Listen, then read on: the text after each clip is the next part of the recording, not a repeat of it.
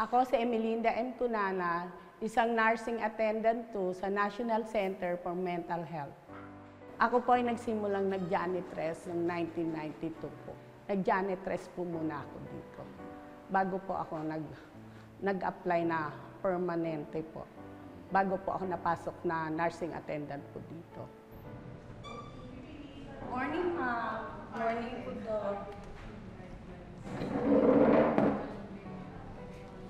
Wala po akong naging background dito sa medical. Since nung dito naman po ako nag-janitress, nakikita ko na po kung paano po magtrabaho ang mga nursing attendant.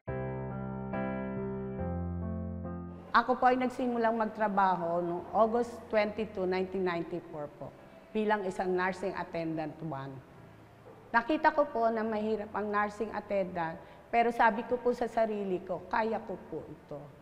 Kasi po, ako po ay magiging permanente at pagdating ko ng retire, pagtanda ko po, may makukuha po akong benepisyo. Habang ako po ay nandito sa mental po, ako po ay nag-aral po hanggang second year college lang po, Bachelor of Science in Science, Industrial Psychology po. Pero hindi ko po yun natapos dahil po ako po ay nabuntis.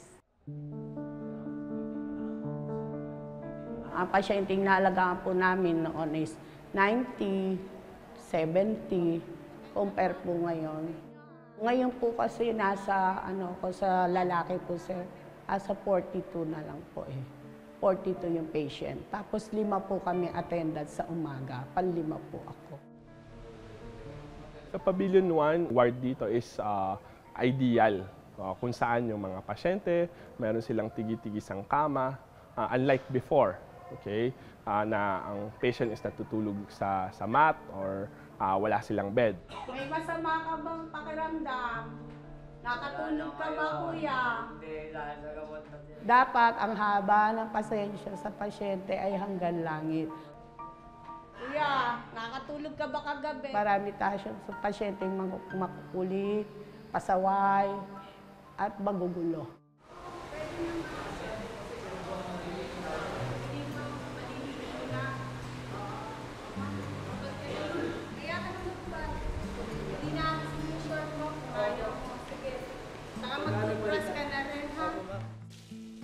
Kahit na ano po ang kulit ng pasyente, kahit na ano pong pasaway nila, hindi po namin sila inano. Kasi po, mahal po namin sila. Kasi kung wala pong pasyente, wala po kami dito. Presto, no? Presto. Okay. Sa 25 years in service ko na po dito sa mental, wala naman po kaming nasaktan na pasyente. Kasi bawal po kami manakit ng pasyente. Discuss ng maigi tayo. Sa likod mo tayo. Dati po, may agency po na nag-alok dito ng mag-abroad, ng caregiver po sa London po. Kahit na gustong-gusto ko po pumunta doon, nisip ko po yung kapakanan ng anak ko. Pagka nawalay po ako sa anak ko, ano po ang mangyayari sa kanya? Baka po, imbis na gumanda ang buhay namin, lalong mapariwara po. Sabon, lamig na, giniginom na si tatay. Ang pinaka-worst na experience ko po ay naduraan po ako ng pasyente, nasabunutan po ako, at nahablutan po ako ng damit. Minumura po ako, tapos ibang pangalan po nang itinatawag niya sa akin.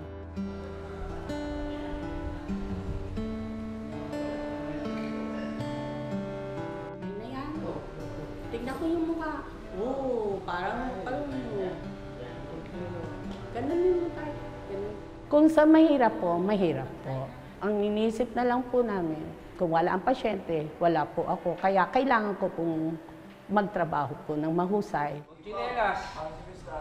Hugas kamay. Mga tinawag ko, nakapila na. Yung una lalabas, ha?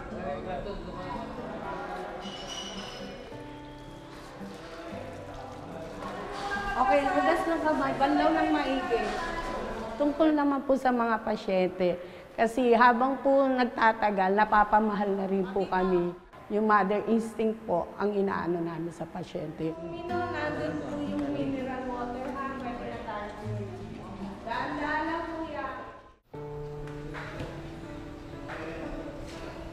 Inom na tayo ng gamot. Okay po ba yan?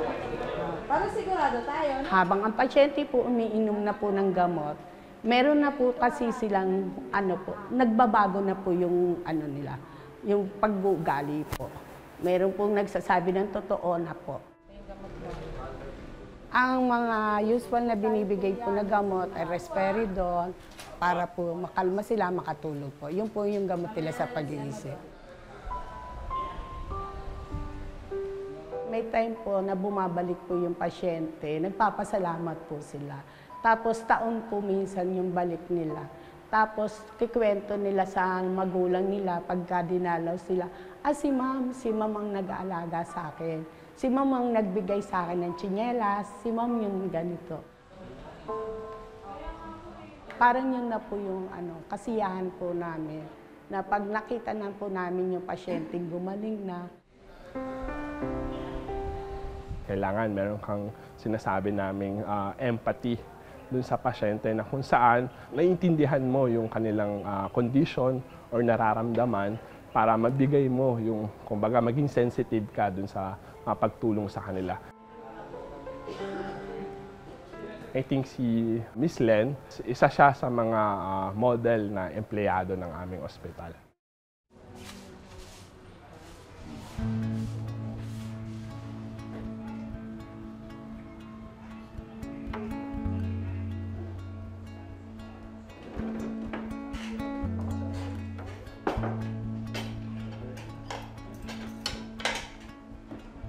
Ako po si Dorothea Moreno Cunanan III. 20 years old na po ako ngayon and anak po ako ni Emelinda Cunanan.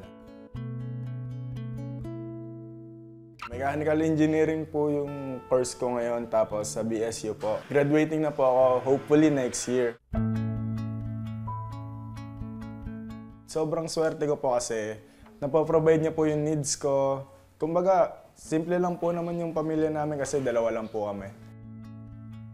Sobrang tuwa po ako na siya po yung naging nanay ko. Tapos anong oras po uwi niya mamaya? Anong oras out niya? Maaga na. May diferensya na po kasi si mama sa tuhod. So parang nagmamadali na rin po ako makatapos para pag nakatapos po ako, pwede ko na po siyang pag-retire and gano'n. Para po matulungan ko na po agad siya. Nung maliit pa po ang anak ko, tumutulong po ang aking tatay sa pag-aalaga po sa aking anak. Pero nung namatay na po siya, bali solo na lang po. Bali yung anak ko po, susunduin na lang po siya sa ng service, papasok sa school. Dala niya na po yung susi ng bahay. Tapos pagka papasok na rin po ako.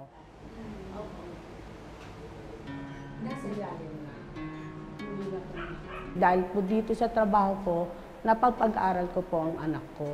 Kahit na po hirap magbiyahe, kailangan ko pong gawin para lang po mapag-aral ko yung anak ko. At para po may mabuhay po ako, mabuhay po kami mag-ina. Tingin ka po pasok? Ang sweldo ko po ay kulang po. Kung sa mahal po ng bilihin ngayon, kulang po talaga. So sobrang tipid po. Lahat po ng nakukuhang pera po sa trabaho ko ay akin lang po pinagkakasya at minsan po ako ay nangungutang po, naglo-loan po. Sa GSIS, sa Pag-ibig, minsan po pati na rin po sa kooperatiba. May time po, sana mag-retire na ako, naisip ko rin po yun. Pero pag-gising ko sa umaga, kailangan ko pumasok. Kailangan kong pumasok, kailangan kong magtrabaho. Nandyan yung mga pasyente ko na aalagaan. Malakas ang voltage to. Malakas ba sa voltage? Nung una po, sinasabi nila, saan ka nagtatrabaho? Sa mental. Sa mental, hindi ka ba natatakot? Hindi ka pa. Ang sasagot ko lang, hindi naman sila nakakatakot eh. Teka, relax lang muna, relax lang. Hindi rin sila nakakahawa. Dapat kako, yung mabuti sa pasyente, na kailangan ay tratuhin natin na isa natin silang kamag-anak. Nahilo ka ba, Tay?